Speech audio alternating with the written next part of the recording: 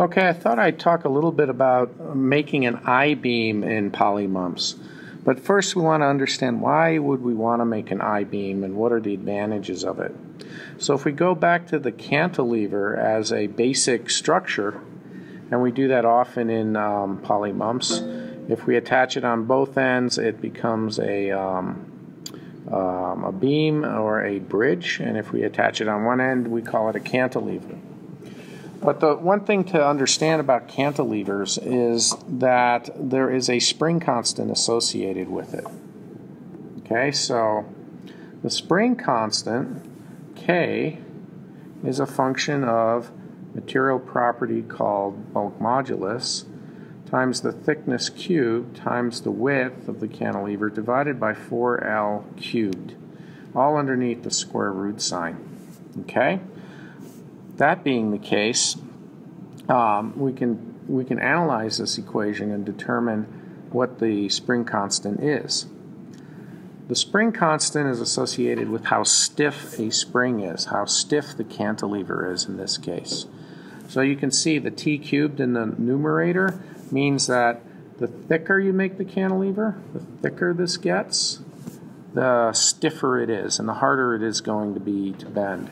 The longer you make it, the less stiff it is, and the easier it is to bend. So you can imagine if I make this cantilever very, very short, right, to maybe this distance, it's going to be hard to bend, but the longer I make it, the easier it is to bend. Likewise, if I make the thickness very, very thick, since that's in the numerator, it's very, very hard to bend. It gets a lot stiffer. So if you take a cantilever, you can pull it down and let go and it'll vibrate up and down along this very thin side. But if you try to get it to vibrate left and right for this picture, on this first cantilever, left and right it won't want to bend and it won't oscillate very much. So if we rotate the cantilever 90 degrees, then you can see it won't oscillate up and down anymore because that's the thicker part. And the thickness is on the top of the fraction within the square root sign. Okay? So, if we wanted to make something that bends up and down real easy, we would use this type of cantilever. If we wanted it to bend easily left and right, we would make this structure here on the right side. Now you can imagine if you take if you're building a roof, for example, you would probably want your 2x6s, this structure here. So you'd want your 2x6s, this is 6 inches, for example, if you're making a roof. Okay, and the width here would be 2 inches. You'd want to orientate them vertically because when you add the roof to it, okay, that load is going to be up and down, so it'll be along the thick side. So this won't bend much. If I were to take my 2x6s and orient them like they are on the left and try to put a load on top of it, for example a roof, and I push down on it, this thing will sag and it'll start to bend very easily. Okay? So a lot of times you'll see roof structures where they take the 2x6s or 2x4s and they'll rotate them so that the vertical part is the longest dimension. And that's just so it doesn't bend so easily. Alright, lecture. So we can make a structure that's very, very stiff.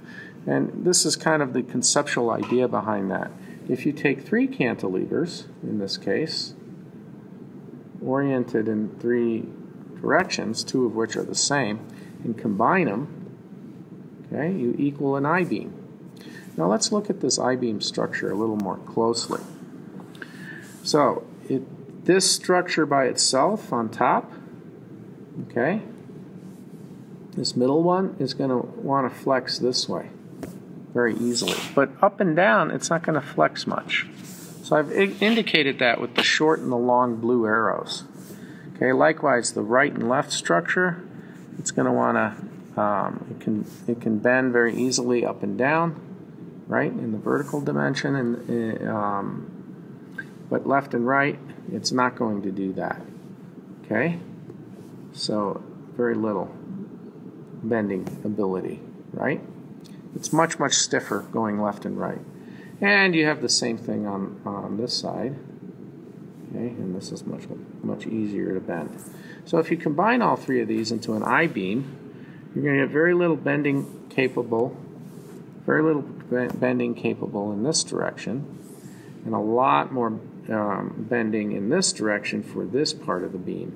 But look at this. We have these cross sections here which don't allow you to bend much in the left and right direction.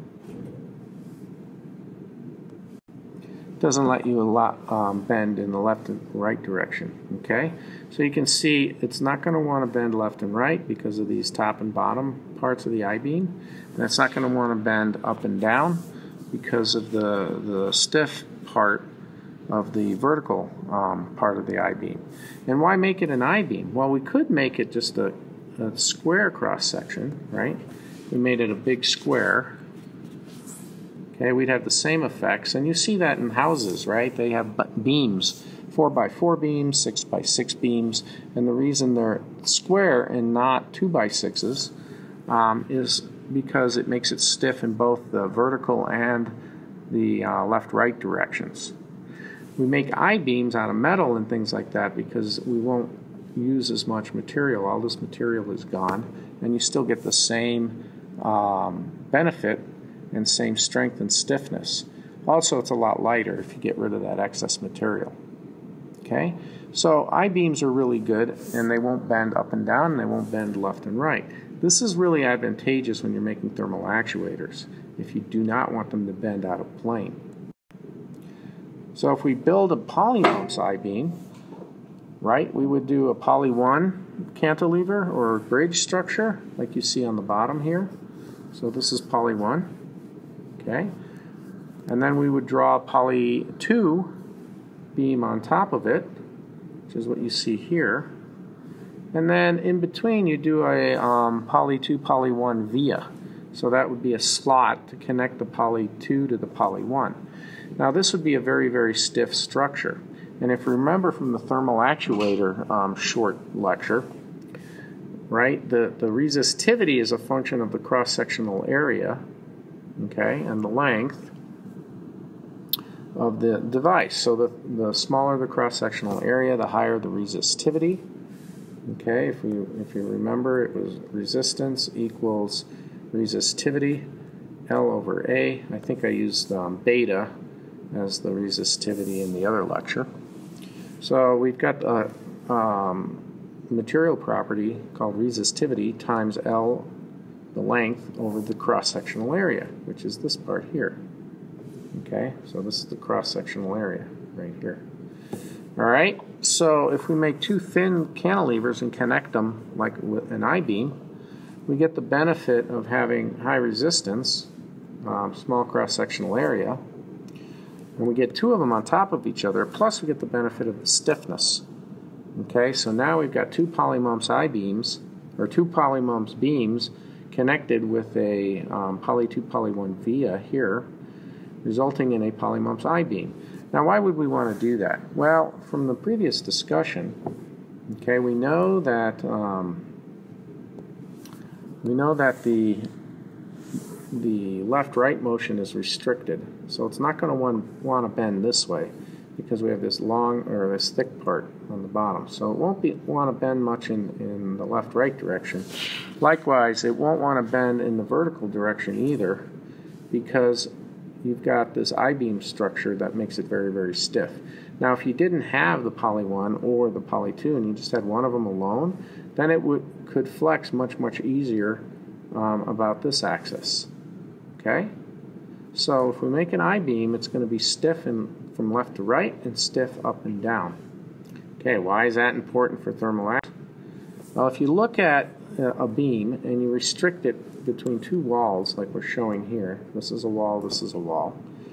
Now we're going to heat up this beam, and it's going to want to expand, and it's got to go somewhere. It's going to want to get longer, but these walls make it so it can't get longer in the left to right direction. So there's going to be a resultant force that wants to pop it up, and it could also pop it down. So you could get a structure that looks like this, or a structure that looks like this.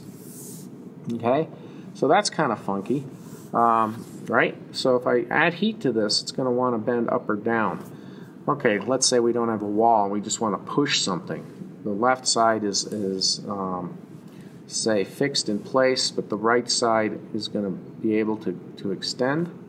Then the amount you can push is dependent on the temperature change, of course, right? Delta T, which results in a delta L length change. So it's going to want to get longer. And if you can move this wall, it's going to want to move it to the right in that case. Okay? But if it's pushing too hard on it and say it gets stuck, then it may just pop out of plane, right? And you'll get the beam to do this kind of thing out of plane, and it won't push on anything. Or it can go down and go out of plane, going in the downward direction, and it could end up scraping on the substrate or the silicon nitride that's on top of the substrate in the case of polymumps. So you have this problem of things popping out of plane and not staying in the plane.